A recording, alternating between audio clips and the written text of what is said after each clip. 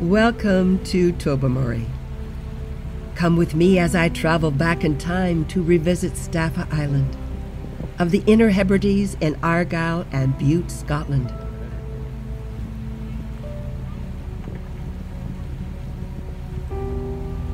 Well, good morning, ladies and gentlemen. Welcome aboard the cruise of Staffa on our sail down to Staffa and the island today. Now we're starting to make our way out Tobermory Bay here. Tobermory, the main town on the island of Mull, population. Staffa is positioned 10 kilometers west of Mull and 9 kilometers northeast of Iona. The Vikings named the island Staffa, which comes from the Old Norse, which means stave or pillar island. Staffa's column-like appearance reminded them of their homes, which were built from vertically placed tree logs.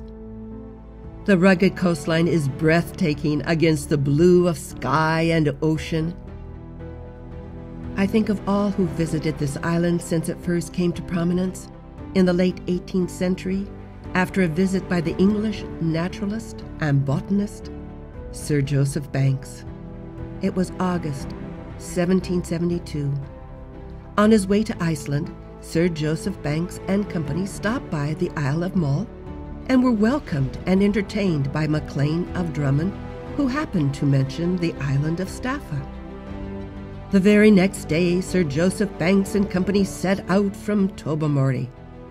They were overwhelmed by the beauty of the columns and of the island's main sea cavern, which Sir Joseph Banks renamed Fingal's Cave, a nod to the Scottish legend of a king, Fingal, and his poet son, Ossian. Many visitors followed to experience Staffa's extraordinary splendor, including Robert Adam, Sir Walter Scott, John Keats, J.M.W. Turner, William Wordsworth, Jules Verne, Alice Little, David Livingstone, Robert Louis Stevenson, and Queen Victoria. Many have said that Mendelssohn came the closest to capturing the magic of Staffa in his Hebrides Overture. For me, the pathway lined by green grass, the blue sky, and the wind that carried the smell of ocean offered a gentle welcome to an island that was forged in ancient times by lava flows from an eruption of the Mull volcano. Long, long before our time.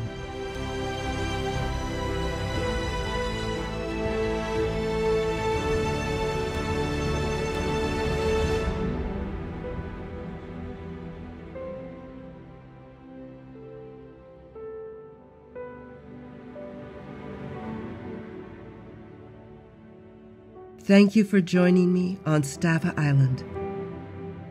Until we meet again, dear friends, keep safe and be well.